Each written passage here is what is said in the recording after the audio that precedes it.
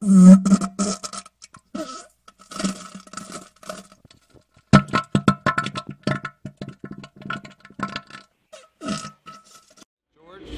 Deafheaven? I didn't know. Fucking queen!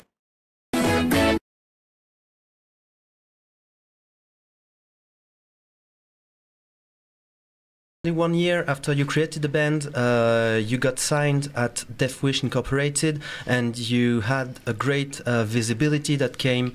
How did you live that?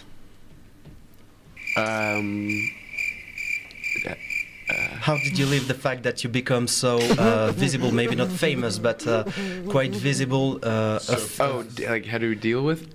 Yes, it was a short time after you created the band, you know. I didn't know.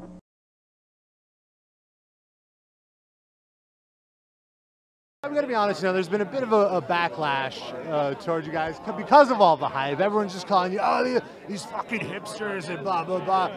Do you guys take that to heart, or is it just like a compliment in a sense because someone's talking? I mean, yeah, I just simply don't really pay much attention to it. And people don't realize that by getting angry at it and like being like, I'm so pissed about this, I'm gonna write a comment. Like you're just actually helping us out. You're talking about generating a dialogue. Our band. Press is good press. Yeah. So if you hate us, just ignore us, I would say.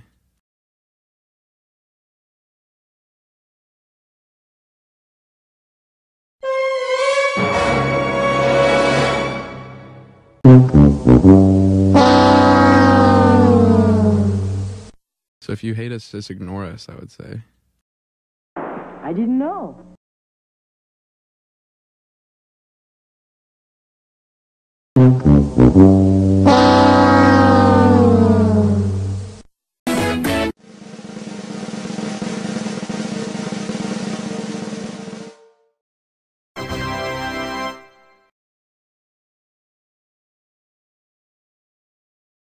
I didn't know. First song that we played tonight was Dream House off our new record Sunbather. The song deals a lot in dependence on multiple levels.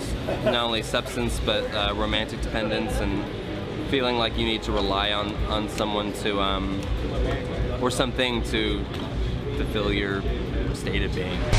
Got my wrists and black my eyes.